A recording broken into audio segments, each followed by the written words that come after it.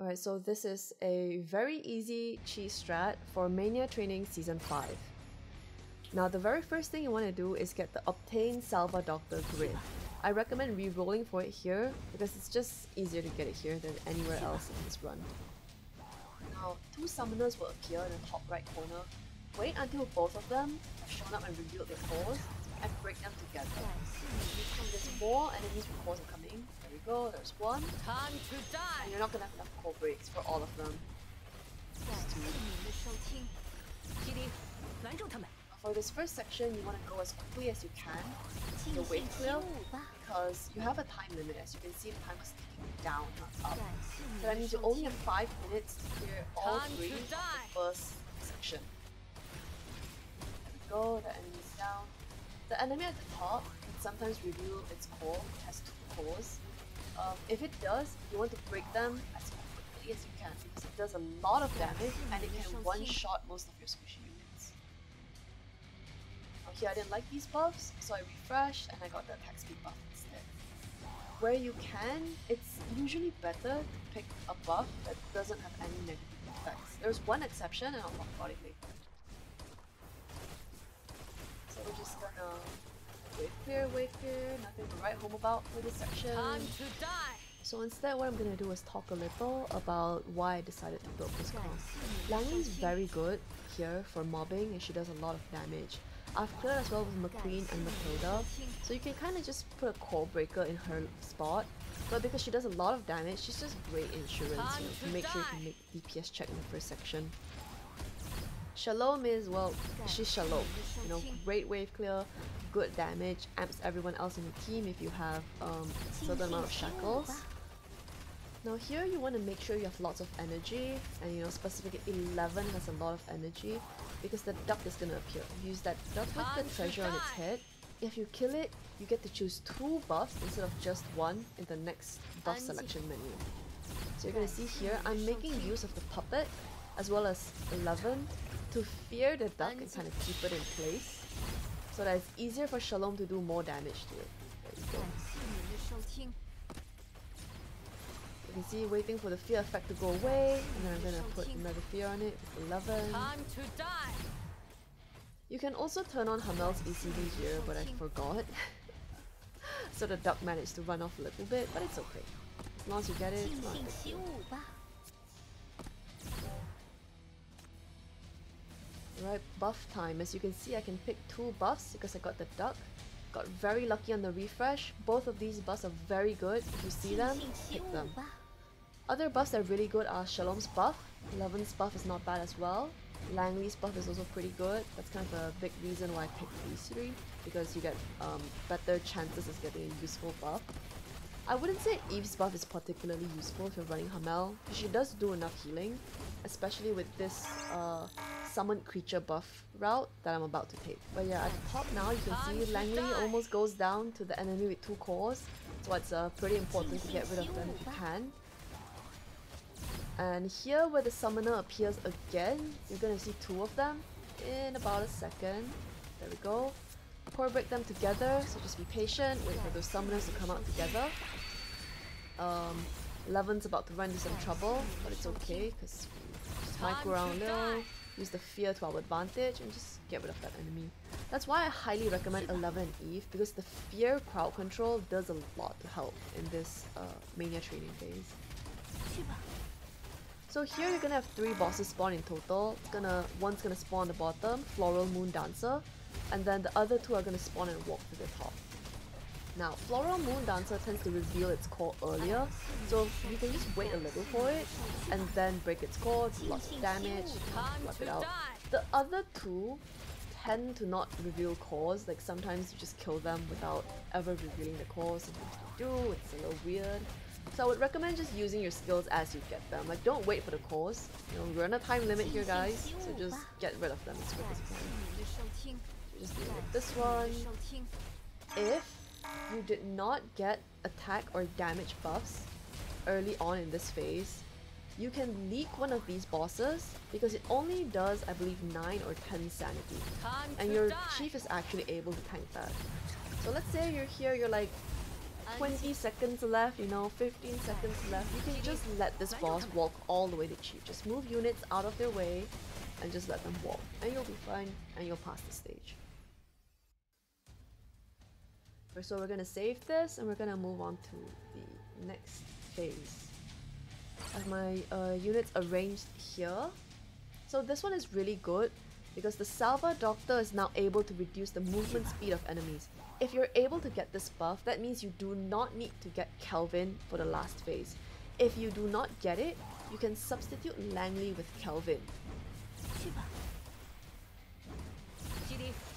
So here we're just gonna do more wave clear, you know, nothing too different from previously. We've got 2 enemies at the bottom that can reveal 2 cores, so just keep an eye on them just in case and break their cores if you need to. There we go, one of them revealed. So you can see lots of damage, kinda barely survived, but no risky. I like using 11 here as well for another reason, just that the shape of a core break is very suitable for this Mania training. So I would highly recommend running 11 and Eve for Mania training if you want to have an easy time. The rest of this section doesn't really have anything to talk about, so I'm just gonna let it play through. You guys can kind of imitate the way I cleared. You know, if you're struggling, you can just kind of follow along. So I'm not gonna fast forward this part. But yeah, just watch how it goes and clear out the mobs. You can take your time here because there's no time limit anymore. So if you wanna like sit around, you know, let your sinners regenerate a bit more energy, things like that, you can just do that. It's fine.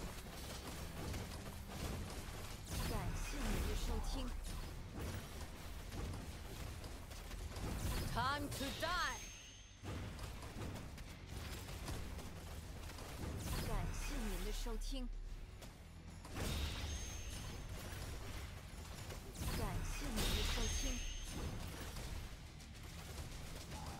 Now here, once all these doctors have appeared, the ducky is about to appear soon and it's gonna walk at the bottom side of the map. So you want to start preparing, you know, change Hamel's to her ECB mode, move all your damage dealers to the bottom, move your fears to the bottom, and all that stuff. Now, because we got the Salva Doctor slows enemy movement speed buff, this becomes a lot easier. Look how slow it's going. So I'm just gonna use the fear, you know, keep it in place, same principle, and just hit it until it's dead.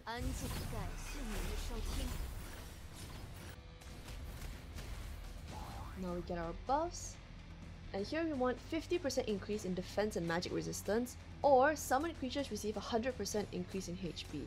You want either one of those, right? At the end, by the time you get to stage 9, you want both of them. But at this point, you want to re-roll until you can get at least one of them, and one other buff that's either good or kinda good, you know? So here we've got lots of mobs spawning, just Shalom out, clear them up. And here is where we're gonna get the 2 bosses, Gekabijin and Sumire. Now, Gekabijin's gonna spawn on the top lane, so you want to make sure you move everyone out of the top lane because she does a lot of damage. How you want to deal with her is you want to use every ability that you can on her when she gets close to your sinners in an effort to try and get her to use her active skill. Once she uses her active skill, she's going to jump to one of your units that has the lowest percentage of HP. Now the strategy here is that because Citri is tanking Sumire and the bottom lane, it should have the lowest HP percentage, and that's what you want. You want Gekabijin to jump onto Citri. Why? The reason is because if Citri dies, you can just resummon her with Chelsea, like immediately with 100 HP. You know, that's why I haven't been using Chelsea's ultimate to heal, because you could just resummon a new one with 100 HP instead of healing for 40% HP. So you can see there, she's jumped, right? And you've got to be really careful here. You've got to watch very closely to see if Citri dies. See, HP is dropping, HP kind of wavering, and if Citri dies, you have to instantly resummon her, or someone else is gonna get killed. You're gonna have a bad fight. So like that, go down, there we go. Summon her back immediately, so that Gekabijin doesn't just jump to someone else, and wait for the cores. Once these are out, try to break her course as quickly as you can and burst her down as hard as you can here. You really don't want her to just jump to someone else random. Sometimes her programming is a little wonky and she just jumps to someone who has full HP. It's incredibly annoying, it will lose you your run, and just do your best here. Again here you'll be seeing that Fear Puppet and 11 Sphere as well coming to really good use, helping you, get that little extra few seconds you need for the healing, for the sustain, for your tanks to not go down to all the damage. And now we only have Sumeria left. Sumeria I feel does less damage, it's a lot easier to deal with than Thicker Vision. So you just kinda, same thing as before. Use the Fears, try to heal up, keep an eye on Citri's health, Core Breaker if you can, but if you can't, it's no big deal as well. She's gonna go down eventually, there's no time limit, so just take your time.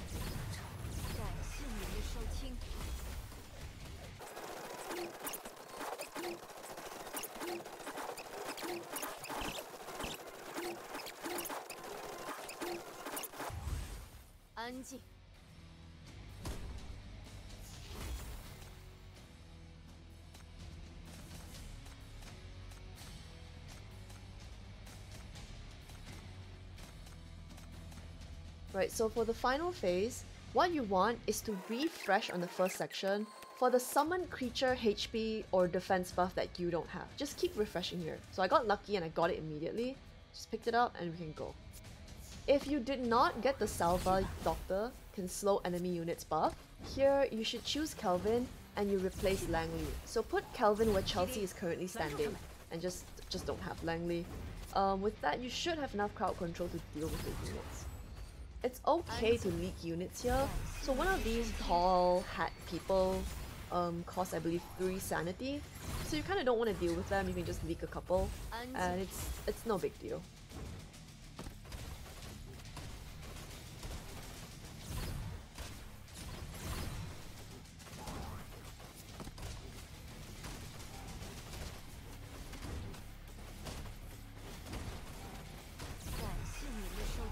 Time to die.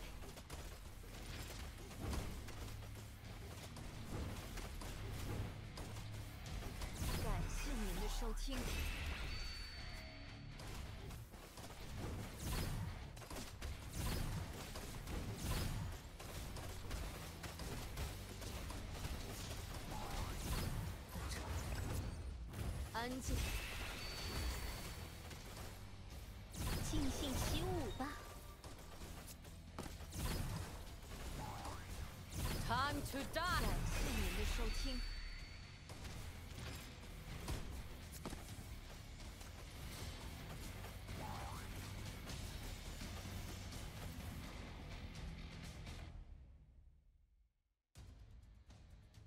Alright, so here's the exception. If you see this HP plus 12, defense plus 12, minus 3% attack buff, take this buff. It makes your life so much easier dealing with this. Otherwise, you get like small jump scares that the boss of this phase is going to finish off Citri. Like it's really scary. You can do it without this buff, but it makes it a lot easier and a lot less stressful. So I highly recommend that if you see that buff, you take it.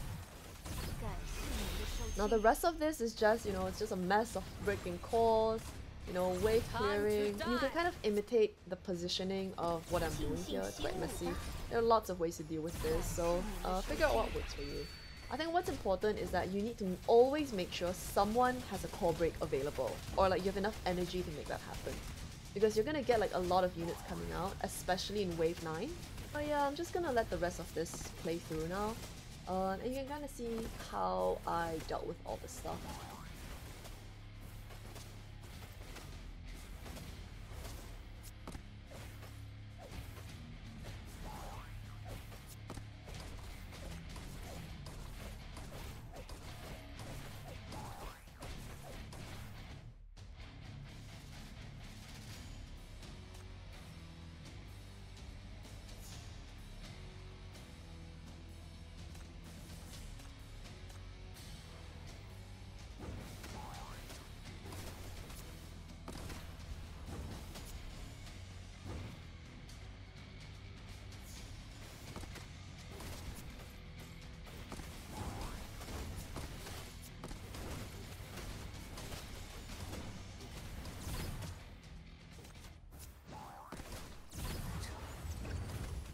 感谢您的收听，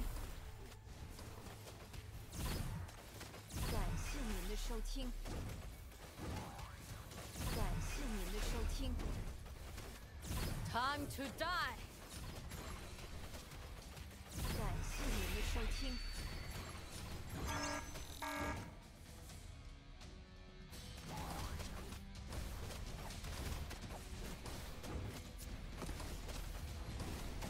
Time to die。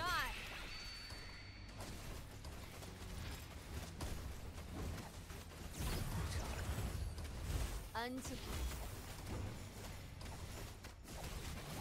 感谢您的收听。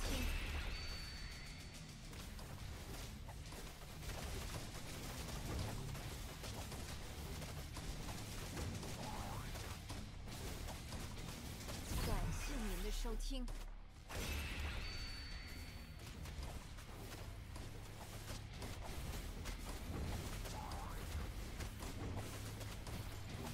Time to die。安静。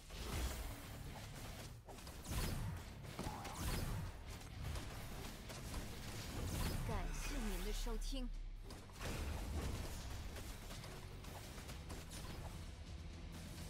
感谢您的收听。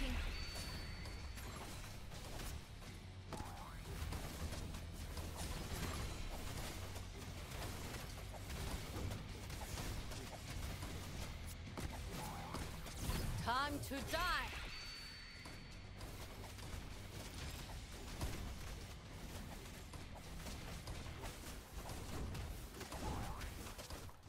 感谢您的收听。